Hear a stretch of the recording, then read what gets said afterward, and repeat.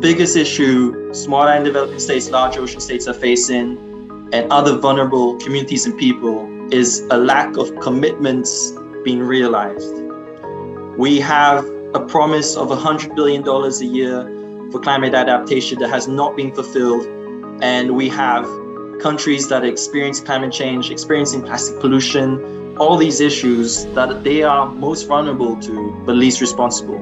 So from my side, the biggest message is we need to turn commitments into reality. They need to follow through. Young people, large ocean states are becoming very frustrated by new commitments and no realizations of previous. We need to adapt already. We need to continue mitigating, and that means realization of promises.